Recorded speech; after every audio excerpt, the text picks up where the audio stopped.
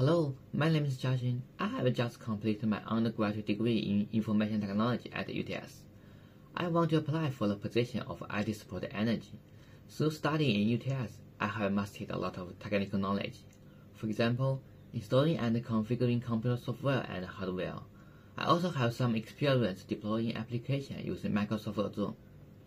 In the group work, we were asked to use Azure for the continuous integration and continuous delivery. My major is enterprise system development, so I can also use Java and C++ to write applications. The reason why I applied for this job is that I want to practice what I have learned in school through this job. In my opinion, if I want to fully master the knowledge, I need to combine theory with practice. I'm also happy to use my professional knowledge to help others, which will give me a great sense of achievement.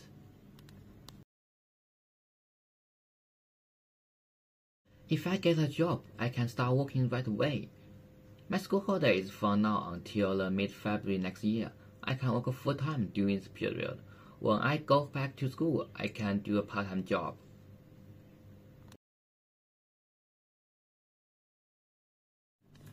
First of all, I have a bachelor degree in IT and plan to study for a master degree. It is not difficult for IT students to solve computer software and hardware problems. I can do this job well. In school, I use Microsoft Azure. Therefore, cross-service will be easier for me to start. Secondly, I have internship experience in software development, so I can judge and solve the problem more quickly when facing software problems. I have strong hands-on skill. I once made a small speaker by myself. In addition, during my internship, I often discuss project design with the client. I can communicate well with the client.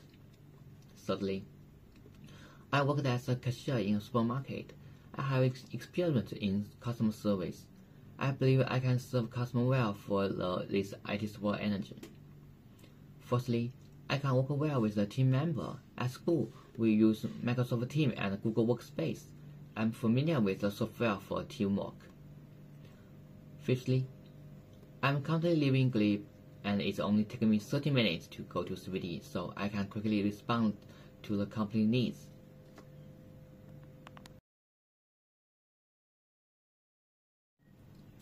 I had an assignment for a class that required us to make a library boarding system. Towards the end of the project, we ran into a problem.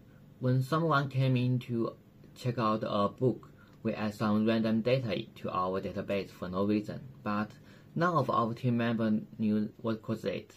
I asked each team member to check what they were responsible for, and then cross-check what the other team member was responsible for.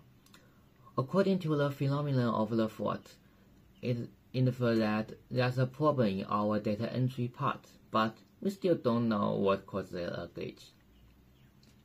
I sent an email to the teacher asking about this problem, but the teacher also suggests to recheck the code. After discussing with my team member, I finally decided to seek the help of my seniors.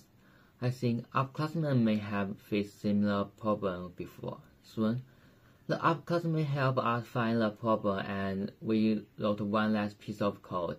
Finally, we made up all the code, and the problem was solved. This seemed to be a small problem, but for us who came into contact with this project for a long time,